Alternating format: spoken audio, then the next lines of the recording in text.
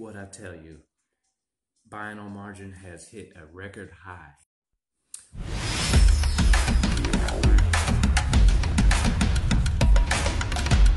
And please don't forget to become a subscriber, because without you, there's no me.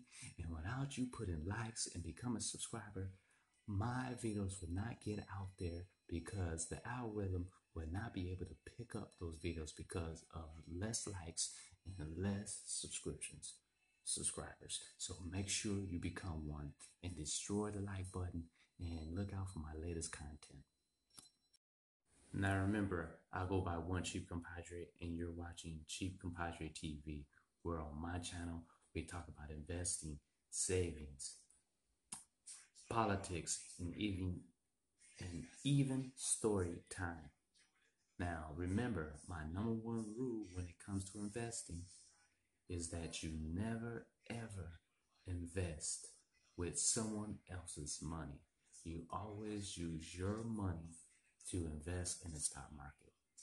Now, I'm no financial guru or financial planner or advisor or whatever you want to call them, but I can tell you this: if you're going to invest, you better use your money.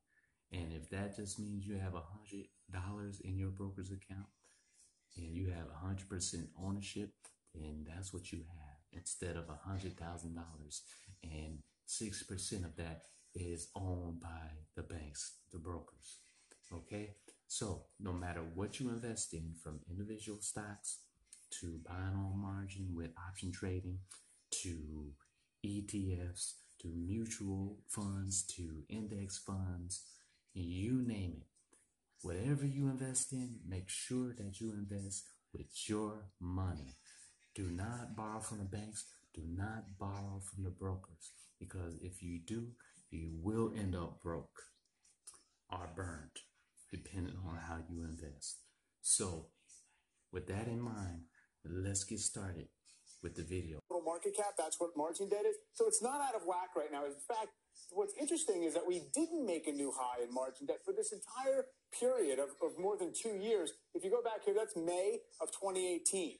Since then, the S&P 500 is up something like 35%. Total margin debt from here to here is up only 7%.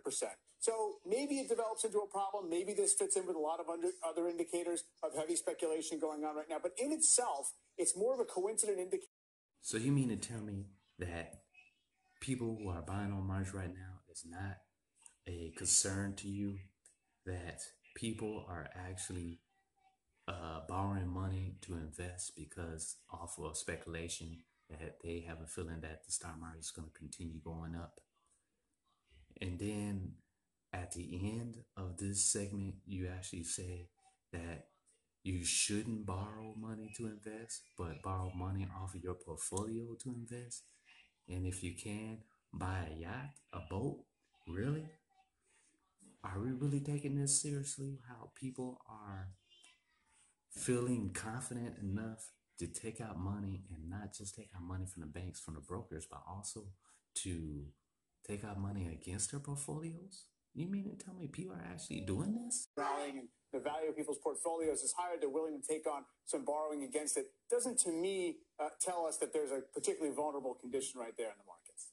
Borrowing money from someone.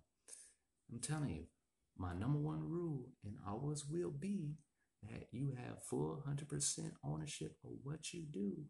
And when it comes to investing, make sure that you are investing your money into the stock market, not someone else's money, not the bank's money, not the brokers, and especially not borrowing off of your portfolio to invest, because you have a hunch, a speculation that the stock market is going to continue going up. You're going to have a bull market and it's never going to come back down. Do you really believe that? Do you really think that is wise to do this? Tell me what you think, everyone. Do you think it's a good idea to borrow money or borrow off your portfolio to invest in the stock market because you have this feeling that you can beat the stock market, that the stock market would never go down? Do you really believe that? Do you haven't heard of a bear market? Stock can eventually come down. Do you feel that confident? Put a comment below and tell me what you think. And before you do that, make sure to destroy the like button, hit that bell for my latest content, and put down a comment. And if you believe that it's a wise decision to borrow money off of your portfolio to invest in the stock market.